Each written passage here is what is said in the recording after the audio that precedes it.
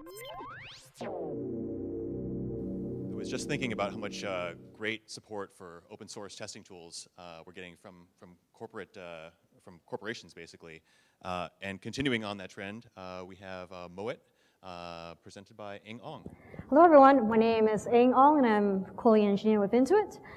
Today I'll talk about MOET. I don't have much to talk about MOET actually, but I want to also share a lot about the experiences I've gained, the learnings I gained from testing different applications, different features, ranging from hardware to the UI specifics. So before I dive into the details of MOET, I want to talk a little bit more about the mobile technologies that are in the industry. And as you know, there's so many different ones, and which one do you choose? So before we go into the, what the tools are, we need to understand what are different types of technologies. And from my experience from testing, with different tools, they are, you can really split the tools into two categories: instrumented and non-instrumented.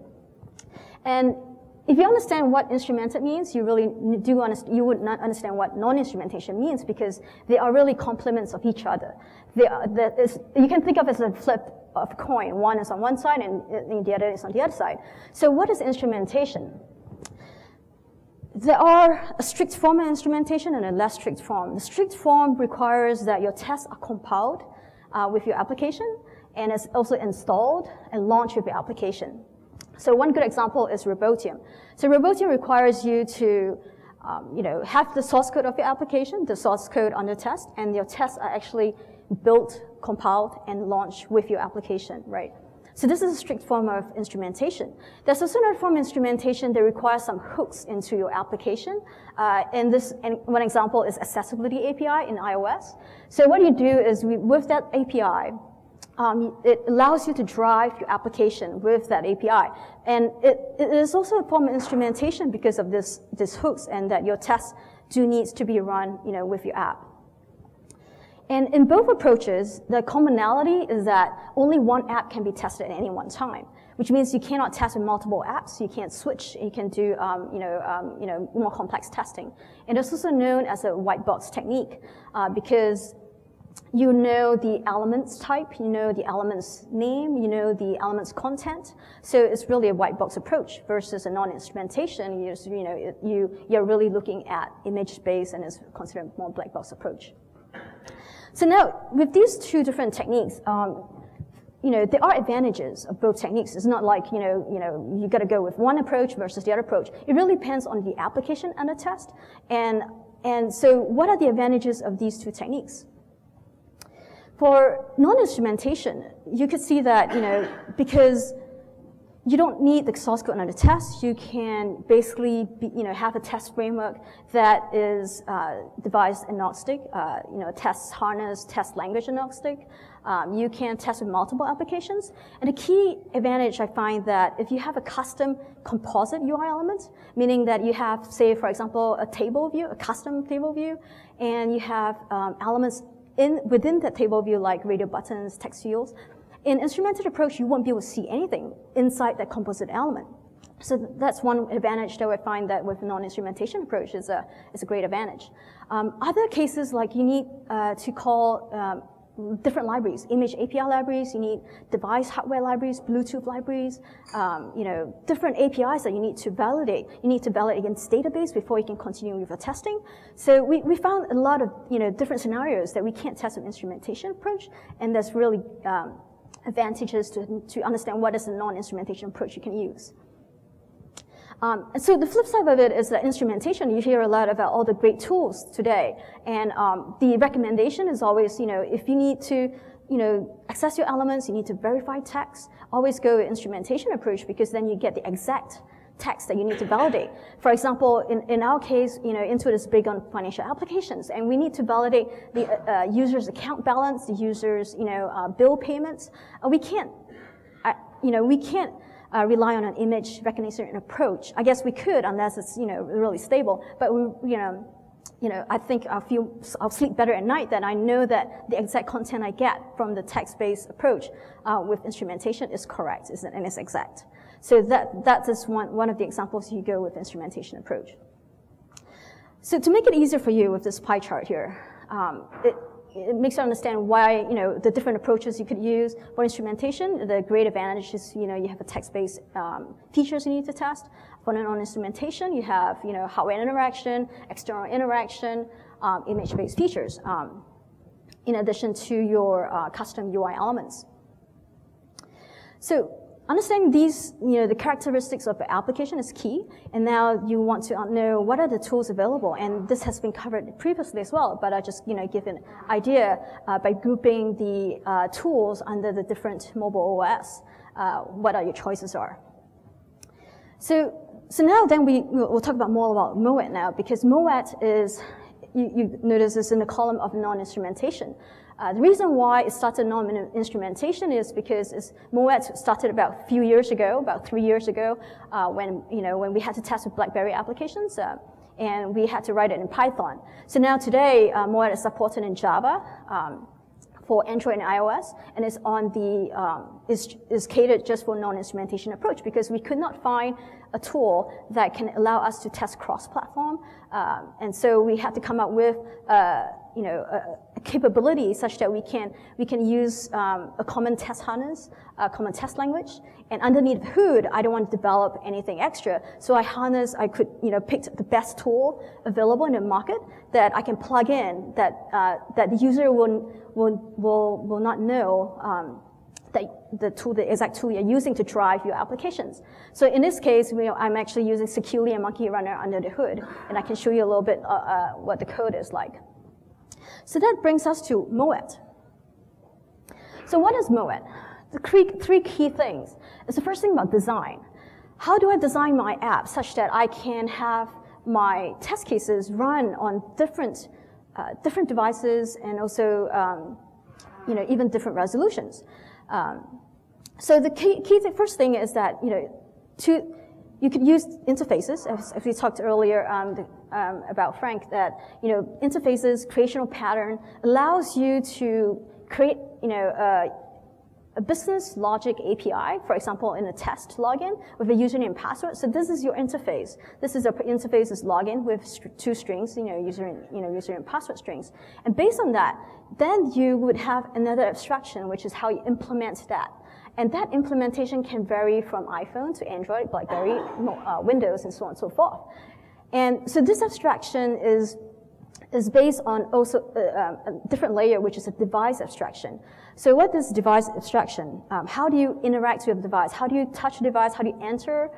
That is also being extracted out, because in that way, if you implement any libraries based on these APIs, how you touch X and Y on this phone, on a mobile phone, you can actually substitute it with, say, today I'm going to use Android Monkey Runner. Maybe tomorrow there's a better API, better jar file that you can use. So you can just swap it out because you have the commonality, you have a common interface that you can use. And this is actually what happened. Before Monkey Runner came about, there was just ADB events, and basically I had to write the library based on ADB events. But when Monkey Runner came about, you just swap out, the entire library, you just throw it away, and then just swap it in with a Monkey Runner library. So it was like the whole idea that best tool wins, really. So the second thing is, once you have all these two layers of abstraction, your application abstraction as well as device layer abstraction, you could think about how you can reuse all your tests. They're device independent, and the next key thing is also you think about using only one test harness. And in this case, right now we're using Java. And I only use one simple IDE, and I can, with a switch of a property file, a value in a property file, say device is equals to iPhone, and I'll run my test on iPhone. But if I switch the device to Android, the test will actually run on Android device. How does that all work? How does that all magically sort of happen? So the building blocks will help you sort of understand how it works. So as we talked about earlier, you have the application interface. This is where you define all your business logics, like login, delete your contacts, find a contact in, for example, an address book application. And then your device independent test will be based on these interface API methods. So what happens during runtime? Runtime, based on the property that you specify, it will instantiate the application implementation, whether it's Android, iPhone, Windows, and so on and so forth. it will instantiate that. And the implementation will know what to instantiate the library down below, in the next layer below. In this case, for Android is Monkey Runner, and iPhone, for iOS right now, it's using securely. So you notice that with these building blocks, it's pluggable. So the Monkey Runner library is pluggable. The security library is pluggable. So you can find any tool in the market and just plug it in, and you see the magic works. So I'm going to quickly show you the source code. So in this case, the example of an interface for address book application, and this is all in GitHub. So example interface right now, I could have a add contact, a find, and a delete contact.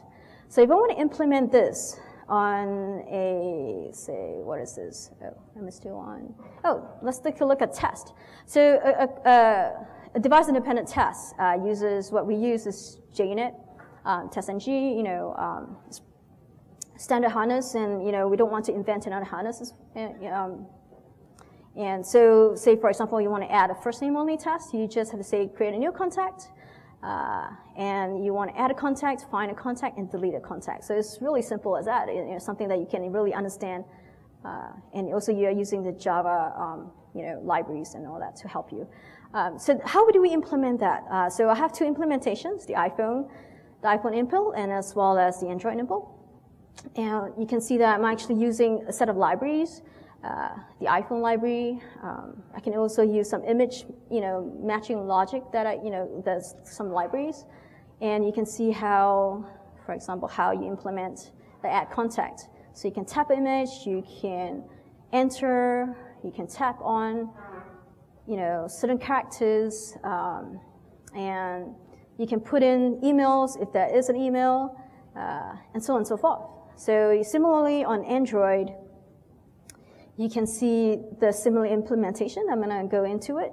But the key thing, underneath the hood, we're actually using Android. You can see that for Android, I'm actually using Monkey Runner, right? And it's abstracted out from the user.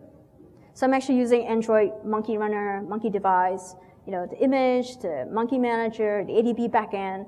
So all this is sort of figured out for you, and it's free, and it's open source that you can use and you can even enhance, and so on and so forth. So for iPhone, you can see that I'm actually using all the security libraries here, right? Okay. Oops. Let me just go to. So the second part of the presentation, I want to talk about. With all the testing we've been done, there are a lot of new things that we need to do. And this is the right crowd to speak to. We want to address the wall of pain, on Android, iOS, and in general. And we'll start with the first one. So Android, is probably the easiest way for us to test right now. I only have 2 points on it. So the pain point isn't that bad, but it would be nice to have it fixed. For Android, it seems like it's very geeky, right? If you want to test and run a test, you have to know what is the base size you want to extend. And in fact, there's also a JUnit report test runner. It's a different class that you want to extend your test in order to get the JUnit test out of your device. And you also need to figure out how you, if you use a snapshot image of the Android, and you should use it because it's so much faster when you load up the emulator, you actually would notice that the date of the device is being set to the day that you save the snapshot. And you need to figure out, I need to actually set the date, to the current day and time. And you need to figure out what is the ADB command for you to do that. So there's a lot more to just running your test. You need to know a lot of key commands. And the next thing is that the test results, the basics of test execution, you need to get your test results. And how do you do that? You actually have to do a command line again to pull your device, your results out from a /data/ and so on and so forth. Figure that out. So these are the 2 pain points. Isn't too bad. Let's go to iOS. So this says it all, really. It's the way it's designed, and there's really nothing that I can do. And then what happens? Yeah. When I first started working on UI automation, I was quite surprised that there's no test harness, right? There's no test grouping, assertions, base test class. Results are in a plist file, and you have to really parse it and make it displayable as, for JUnit, report. So these are, pretty frustrating. The next thing is, if you write tests, you should really, think about CI, from the very beginning. Think about how you execute your tests, how do you display your results, get code coverage, that's like a stretch goal. And nothing has been, really that well integrated. With having a CI plugin would be great on Jenkins, right? You have a similar one in Android Emulator, which I think, Android Emulator plugin, which, is highly recommended. It'd be nice to see that for iOS.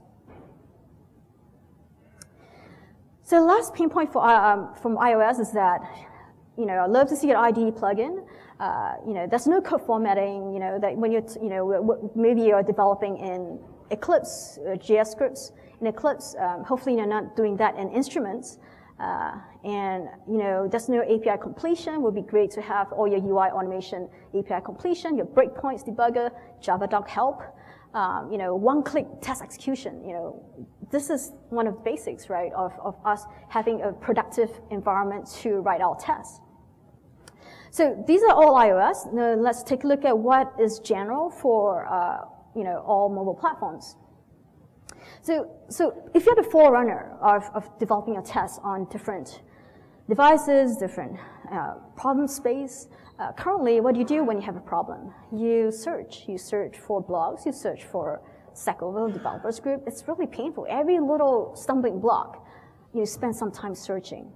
And for one example would be, removing an authorization prompt. If you put that prompt, if you run with new Xcode, and you kick off instruments, you get this prompt saying that, hey, there's another process wants to take control. You want to type in your username and password. This would just totally block you from having a clean run on your CI environment. And what I really like to see is a site that has tips and tricks and not just problems. People has already solved it. Community-driven effort, and that's what this whole group is about, right? The next thing, what I really liked about JUnit is it is decoupled from your test execution, right? That XML file can be used by different test tools, and as long as you display it in the schema that JUnit XML report is, you can actually you can see the same reporting style. So what I like to see is actually a mobile test reporting style that we can enhance a JUnit report or come up with a new report that has screenshots, device logs, device detection, and so on and so forth. Right. So the other thing is, it's just so ironic that mobile testing is anything but mobile. You're testing tethered, you're testing, simulators, you're not really mobile, right? It's kind of ironic. I know that there are solutions, but I would really like to see something which is a test tool independent component that any test tool, if you're using, using different tools, and you can just plug in, the capability for you to test remotely and test in Wi-Fi over the air installation without having to be tied to a framework or a test tool. The final thing is, we've seen that earlier, is I don't want to have another proprietary language, and really like to see an open source test harness and language for instrumented tests, non-instrumented tests, and hybrid apps. So what does this mean for MOET, really? So the next steps for MOET, or it could morph into a different tool, is that I'd like to start with first tackling a IDE, having an IDE plugin, such that without changing a proper, having a geeky way for you to just change your test execution, but you can easily have a drop down to say, hey, I want to run on iPhone, and it would just execute on iPhone without having you to do complex command line or property change and so on and so forth. So the idea is that the next steps will be to make it more seamless and painless as we move towards from the non-instrumented to the instrumentation approach and drive towards a CI approach. This is a stretch goal, especially for instrumentation approach, because there's still so much flux in this area. But this is where MOET is heading. I think I'm on time. I know in previous talks you've talked about, you've actually used Seculi under the hood. And I know you did talk about instrumented versus non-instrumented. I was curious, like, did you have more color commentary, I guess, on the good things and potentially not so good things about image-based testing, like from your experience, how'd that work, and what's it really good for? I mean, actually, I assume there's good things. I'm curious, where did you feel? Right.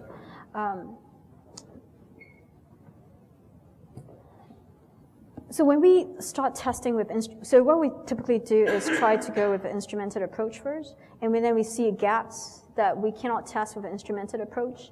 For example, if we have, when we pop up a camera, for example, when we test, a camera pops up, and we want to click the take a picture, right? The camera button in order to take a picture.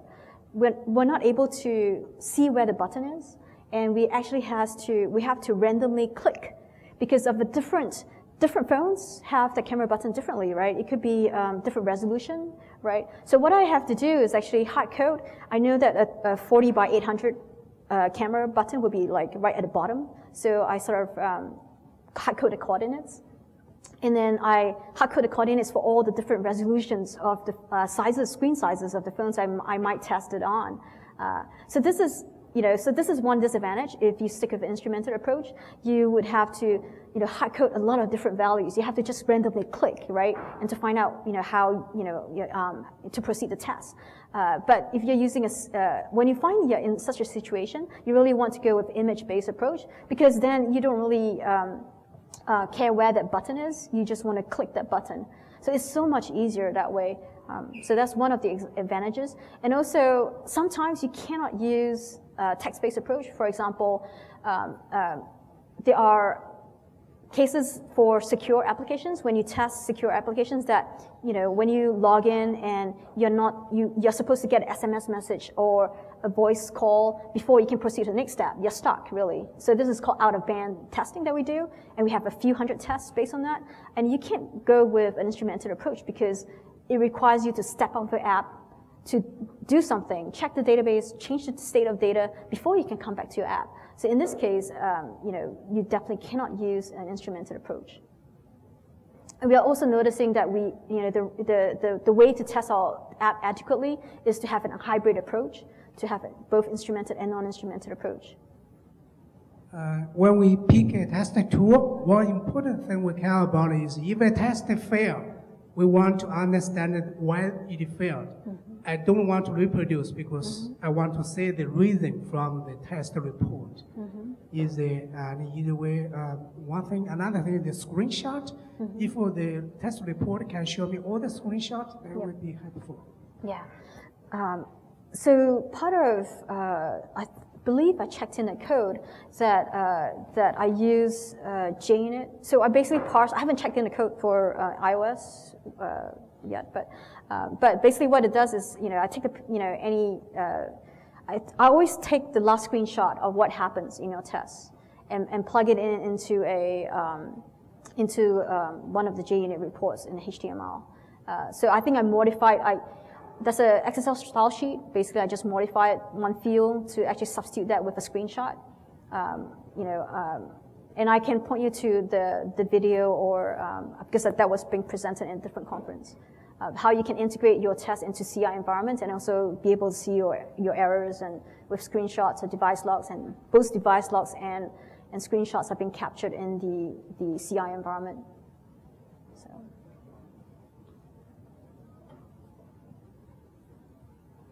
Any other questions? All right. Thank you to Eing Ong.